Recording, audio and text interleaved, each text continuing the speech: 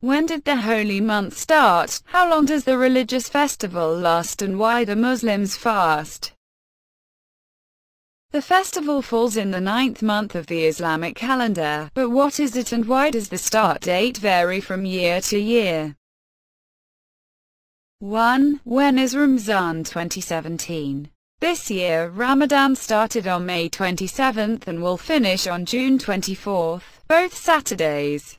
Following this, Muslims will celebrate Eid al-Fitr, which is often known as Eid. The Eid celebration, which is to be held on June 25th, marks the end of the Ramadan fasting and the start of the next month. 2. Why do the dates of Ramadan change each year? The Islamic calendar is different from the widely used Gregorian calendar. As the two don't align, the Islamic dates move back by 11 days each year.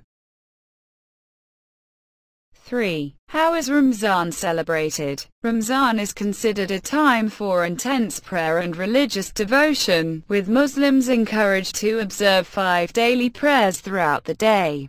Many will recite the Quran just before sunset and the start of their feasting. Often people will donate money to charity during Ramadan and help to feed the hungry.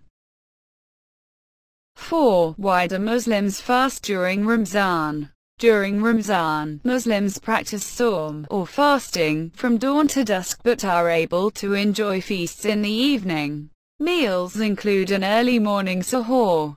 Fasting is seen as a way to purify spiritually as well as physically, a time to detach from material pleasures and be closer to God. Thanks for watching. Do like, share, and comments. Also subscribe to our channel.